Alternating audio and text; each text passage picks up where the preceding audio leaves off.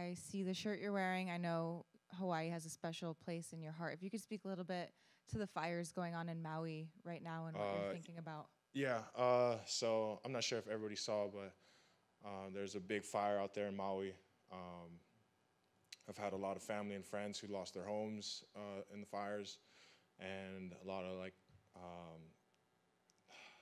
I don't know, it's a big tragedy right now. A lot of people lost their lives, and I'm just trying to bring awareness to it. There's a lot of GoFundMes. I'm trying to get a lot of donation, clothes, like diapers, whatever we can get our hands on to send out there.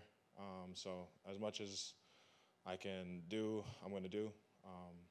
But yeah, it's tough being out here and you're so far away from the islands and you can't do much but just pray. So right now, it was nice to be out there and play football because it got my mind off of that and allowed me and the other guys to just go out there and have fun, you know, not think about what's going on out in the world, but just, you know, be free and play football. PNC Bank, helping to make banking easier.